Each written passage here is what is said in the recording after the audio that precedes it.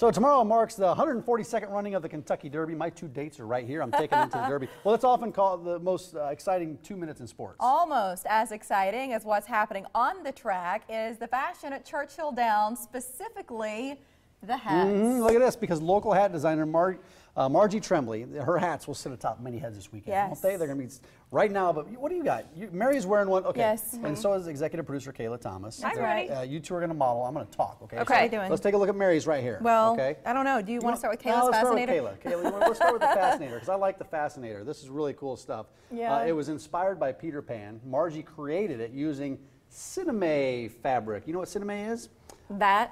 Yep. And she also used Petersham ribbon with a matching green feather, and the style is called the penny. So how do you like it, Kayla?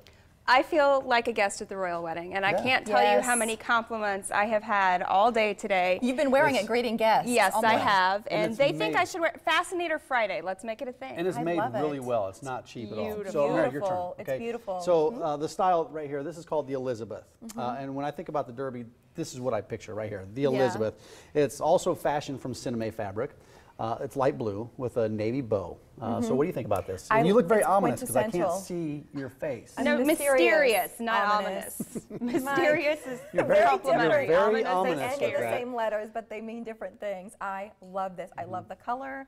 I love the style. I just feel like it's like dramatic and perfect for Derby. You know, it's cool. So one of the hats Margie designed for last year's Derby was featured in Vogue, and this is one right here. Yeah, there's a Derby watch party that's part of the International at CenturyLink Center this weekend. If you are going, you'll see plenty of Margie's designs. She's also been featured at Omaha Fashion Week. She's a loyal viewer, so we wanted to honor her work going on here in the Super Bowl of hats, as Kayla calls it. Yeah. It's the truth. It is, yeah, and you can read more about Margie on our website, omahamorningblend.com. All right.